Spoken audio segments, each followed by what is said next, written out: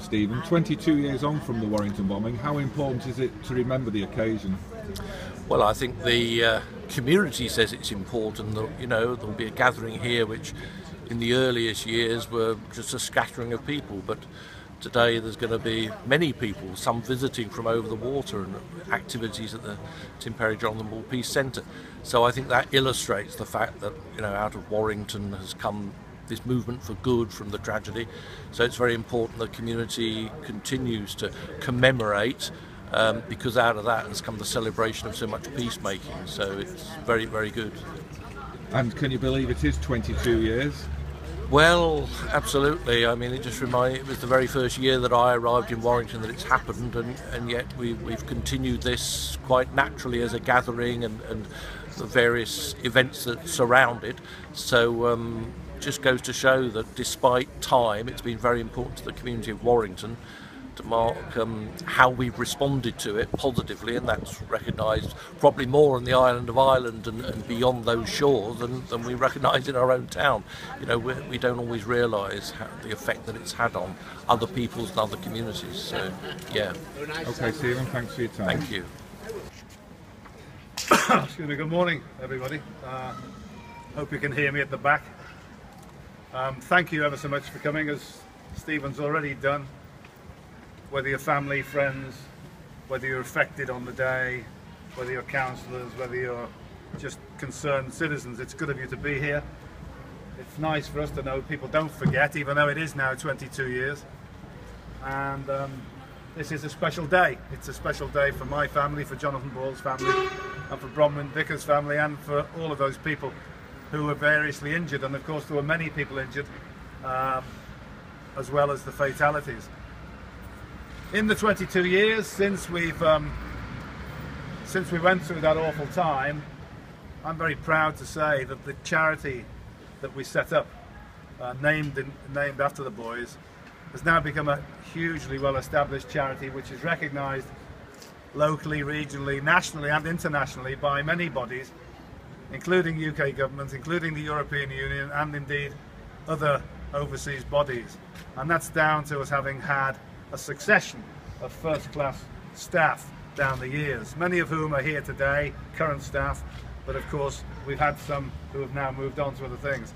And collectively we've built a fantastic charity, and I think it brings great pride to this town as well as to the families, because what we do in actual fact is nigh on unique. I don't know of any other charity that does what we do, working with victims of terrorism and working with young people who may be at risk of turning towards terrorism. So I think that's a pretty important enterprise to be engaged in, because somebody has to. It can't be government alone. And although we've got our good friend David Mowat here and Nick Bent here, and politicians are also treating this seriously, government alone can't resolve these problems. So it's terribly important the work we do in Tim's and Jonathan's memories. I tweeted this morning, and I'm not much of a tweeter, I was just saying to Nick a moment ago, but it struck me that on the day of an eclipse of the sun, it was also the day that two other suns were eclipsed, Jonathan and Tim. And I'm using kind of glib expressions in a way, but their light went down and went out that day too, just as the light went dark here, ironically on this day of all days in Warrington. I found that quite symbolic. So I won't go on and on. Lovely to see my young grandson here, Arthur. I think he's going to lay the wreath in a moment with his grandmother, otherwise known as Wendy. And as with her, Arthur is going to lay a tribute on behalf of the families. Down here. Yeah. That's lovely. Thank you, Arthur. Good boy. I don't know about the mayor, but I think Arthur needs to clap. So then they get it and then you carry it? Yeah.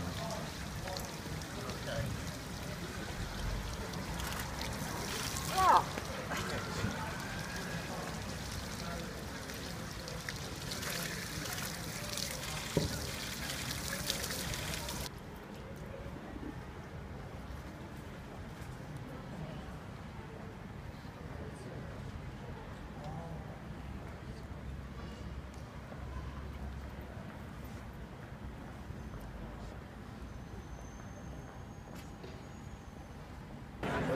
Colin, 22 years on from that fateful day of the Warrington bombing, I think it's fair to say your original vision to keep the memory of the boys alive has been well and truly achieved.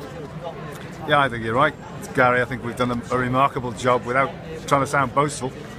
You know, like I know, that we've got a unique peace centre and I think a pretty unique charitable foundation which is doing work which is ever more important given the state of the world today. You've done a lot of work over the last 22 years. What's the plan for the future? Well, without it sounding trite, I just want to reach further and go further. There's no question we've got a strong reputation in the north and indeed throughout the UK, I think now, and increasingly we're starting to reach into Europe.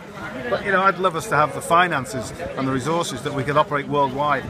We can't yet, although we have had international experience.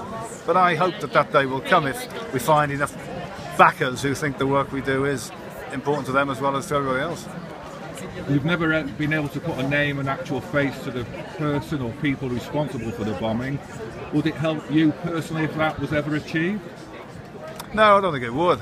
I mean, if it happens, it happens, and we'd have to live with that and deal with it then. But it's never been something we've hoped for, because I think it would present us with a set of challenges that we've never faced before.